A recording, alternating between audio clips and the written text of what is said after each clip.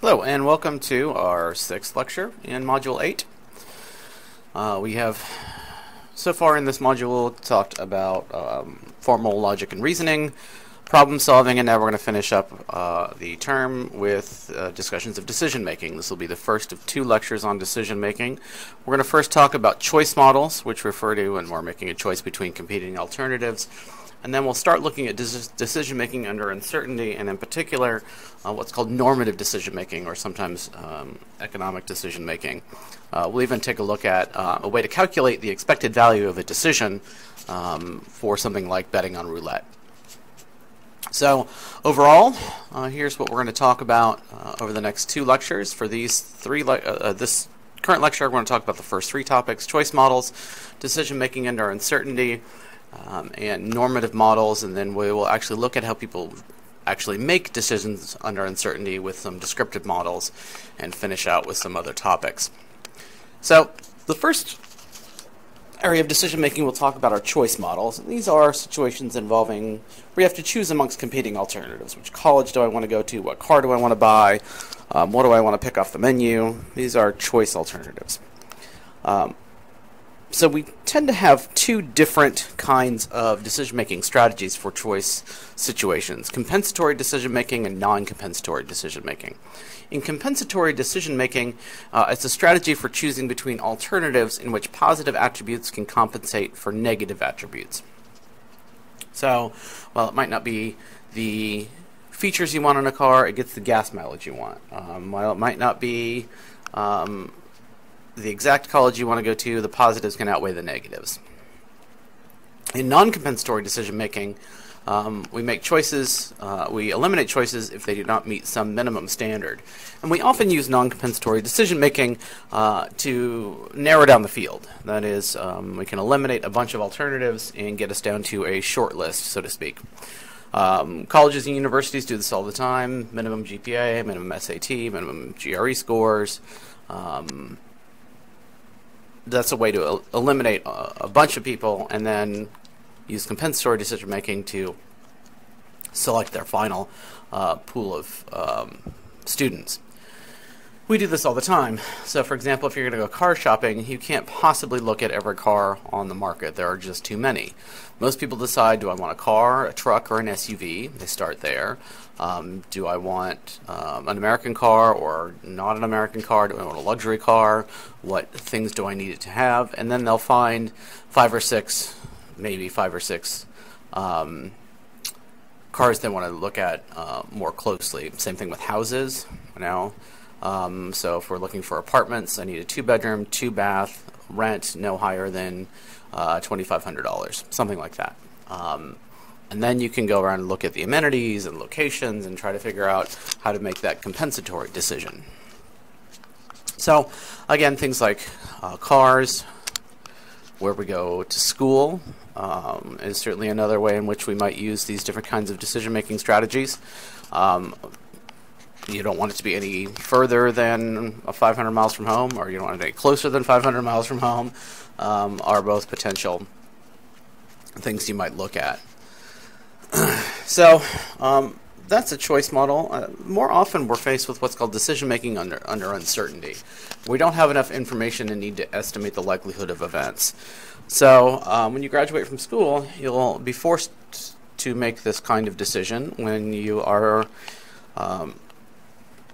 looking for jobs, and you might get a job offer that's not exactly what you want. You have to estimate the likelihood that you might get a different job offer, or a better job offer, or no job offer. So you have to figure out what's the likelihood of future events. So you have to kind of think about what might happen in the future.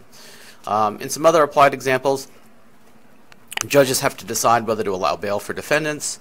Are they likely to flee? Are they likely to do something stupid? Or commit another crime while they're out on bail? And there's absolutely no way to know that. Stock market investments, the absolute epitome of decision-making under uncertainty. What information can I use to try to predict future performance? Career decisions. All these are different ways in which we go about making these kinds of, or the situations in which we make these kinds of decisions. So there are two types of models that attempt to describe decision-making under uncertainty: normative models and descriptive models. Normative models are those that are really based on math.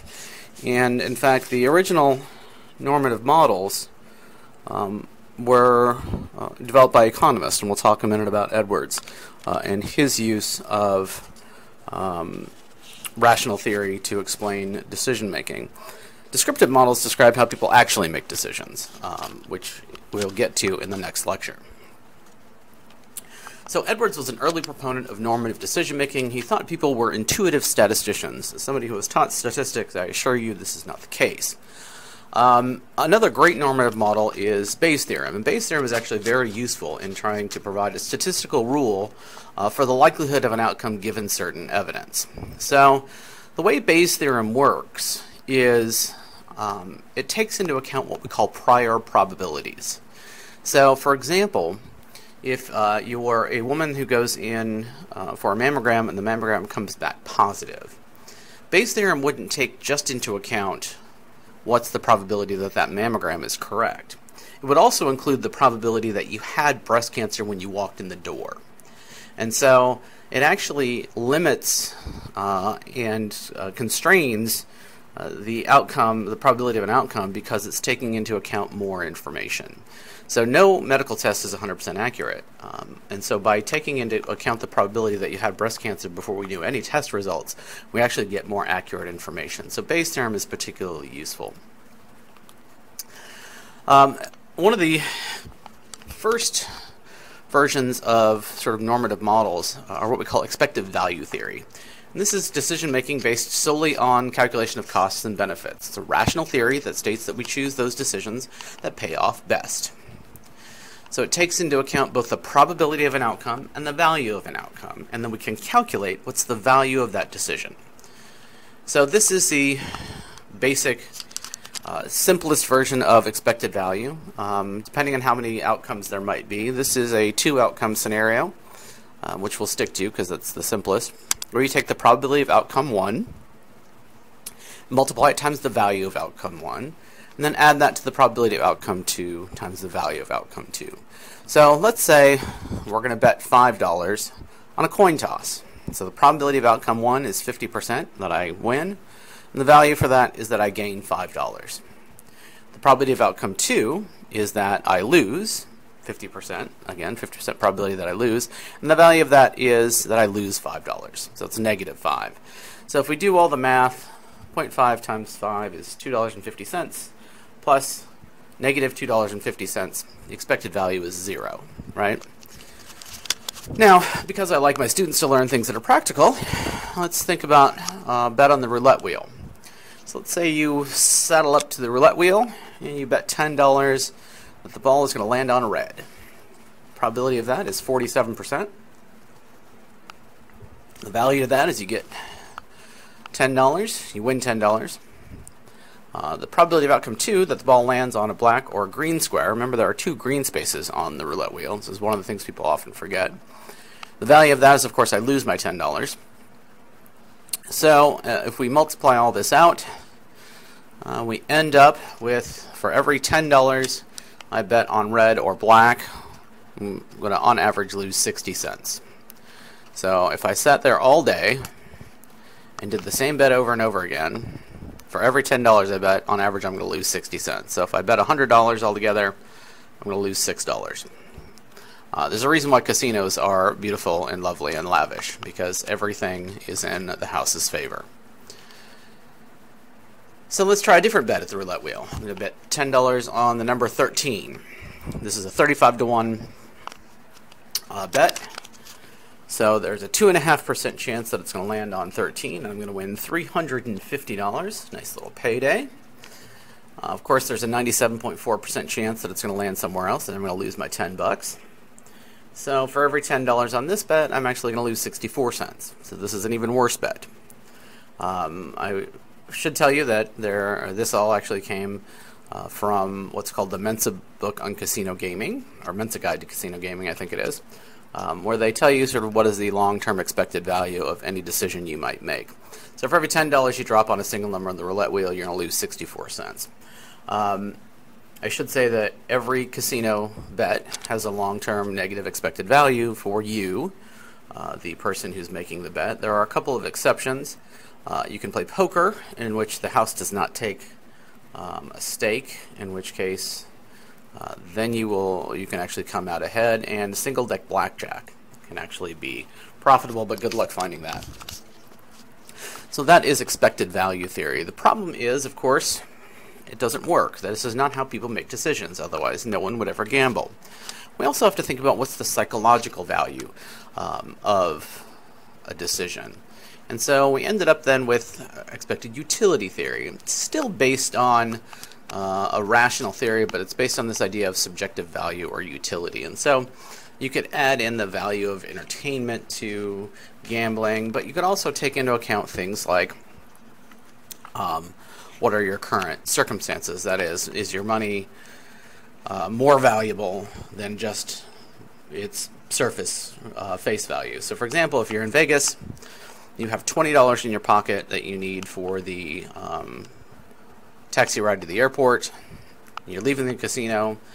Very slim chance that you're going to drop that $20 on the blackjack table on your way out, because it has greater utility, because it's going to get you to the airport. They don't have to schlep all your stuff on the bus.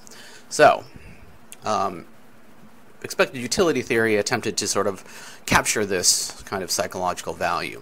There are problems, though, even with expected utility theory. That is this kind of normative idea. There are preference reversals. Subjects will rate the value or utility of the same decision differently, depending on how you frame the discussion. And then we end up with what's called the framing effect. And so here's a classic framing effect example from the Nobel Prize winning work of Tversky and Kahneman. Imagine the U.S. is preparing for an outbreak of an unusual disease which is expected to kill 600 people. 2 alternative programs to combat the disease have been proposed. Assume that the exact scientific estimate of the consequences of the programs are as follows. If program A is adopted, 200 people will be saved. If program B is adopted, there is a 1/3 probability that 600 people will be saved and a 2/3 probability that no people will be saved. Which program do you prefer? So just make a decision and think about it, A or B. Now our second decision is, if program C is adopted, 400 people will die. If program D is adopted, there is a 1/3 probability that nobody will die and a 2/3 probability that 600 people will die. Which program do you prefer? Now in my in-person classes, I do this exact demonstration, and without fail, we get this pattern, which is the same pattern that Tversky and Kahneman found. People prefer program A and program D. Now, not overwhelmingly. Well, not generally overwhelmingly, but not everyone. Obviously, program A and program C are the same. 200 people will be saved. That means 400 people will die. If there's a 1/3 probability that 600 people will be saved. That's a 1/3 probability that nobody will die, and a 2/3 probability that 600 people will die. So what's happening here is, when we frame in terms of gain, we are risk averse. When we frame in terms of loss, we are risk seeking. And in fact, that's the reason why so many decisions are framed in terms of loss. In 2003, when we went into Iraq, into the Iraq War, it was framed as what we had to lose if we didn't go in. War's never fought in terms of gain. It's always in terms of what we have to lose if we don't go to war. So in 2004, gay marriage was a big issue in the elections. This is when all the gay marriage amendments were on state ballots. There's a long history behind that, but that's where this really started, was in 2004. Obviously, this has been fixed by the Supreme Court, but what's really interesting about this is the National Annenberg Election Survey conducted a couple of polls to see what the electorate thought. The Annenberg Election Survey is nonpartisan. They simply want to know what is the mood of the country in regards to constitutional amendments regarding gay marriage. And again, this is in 2004. So in the first survey, they're asked, would you favor or oppose an amendment to the U.S. Constitution saying that no state can allow 2 men to marry each other or 2 women to marry each other? 49% opposed, 42% favored. A few days earlier, they asked, would you favor or oppose an amendment to the U.S. Constitution that would allow marriage only between a man and a woman? With that wording, 59% were in favor and 33% were opposed. So what's the difference? It's how the question is framed. One is framed in terms of taking something away, no state can allow, and the other is framed in terms of allowing only. So while it's theoretically the same question, that wording completely changes the way in which people respond. And that's really important, because what it tells us is that people are very emotional in terms of how we make decisions, and our emotions are a big part of our decisions. And that's what we're going to talk about when we talk about heuristic approaches in the next lecture.